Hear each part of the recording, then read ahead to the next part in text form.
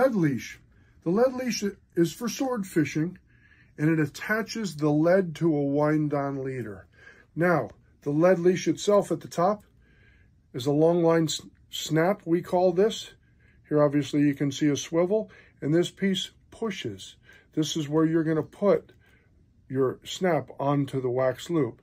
You've got several feet of monofilament, 300 pound, on the leash to a snap swivel at the bottom where you're going to put your lead.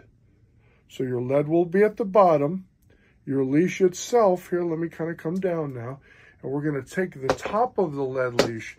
We're going to actually add to the wind-on leader. Now, this is on every swordfish wind-on leader. You're going to see this wax loop, and you're going to simply take your snap, and you're going to snap it onto the loop. When you're fighting the fish, this comes up, simply take the snap off.